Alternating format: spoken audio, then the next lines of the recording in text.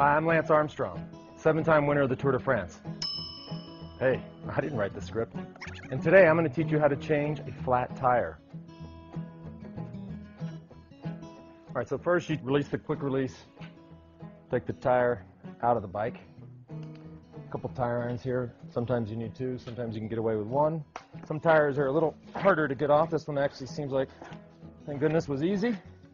Running all the way around, we've got the little thing here. Take that off.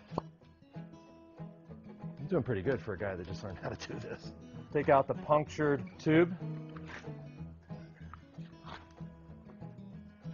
What sometimes people always forget to do is to check the tire, because obviously you got a flat tire for some reason, unless you had some sort of a pinch, but a lot of times you'll have a piece of glass or a thorn in there, so you just run your hand through here and hope that that piece of glass or thorn doesn't cut you.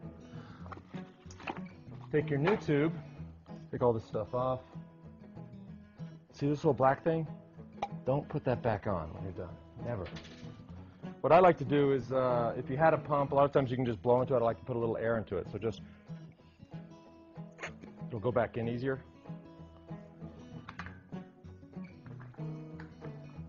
Tube back in there. The key here is to make sure that the tube itself is totally inside the casing of the tire. Take it and just roll it on there. All right. If you're at home, just take your floor pump, and there you go. Just like new.